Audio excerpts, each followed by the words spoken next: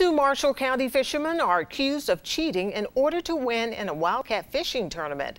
According to Kay Donaldson with the Alabama Bass Trail and Tournament Organization, the fishermen were competitors at Lake Guntersville last week. They are believed to have pulled up to a boat dock during competition where they had fish stored in an aquarium. Donaldson says the two laid the fish in their boat, submitted the fish for judging, and proceeded to win the tournament. Marine police suspected the two of dishonest competition and set up a sting operation. The two men were arrested for tampering with a sporting event. Donaldson says because of the competition's purse of approximately $1,500, the crime is considered a misdemeanor.